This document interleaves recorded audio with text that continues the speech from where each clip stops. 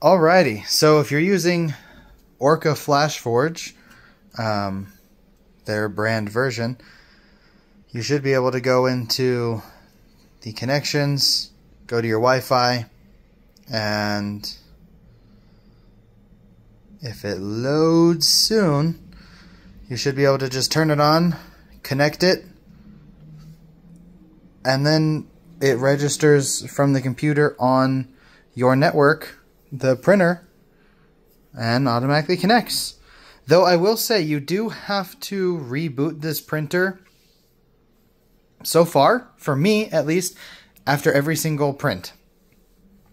It loses connection halfway through. It's an undocumented feature, I guess. It's not that big of a hassle, but it is worth noting. Anyways, yeah, you can totally connect your AD5X to the computer, and it works just fine with Orca FlashForge. I haven't got it working with regular Orca Slicer yet. Maybe that is in the future.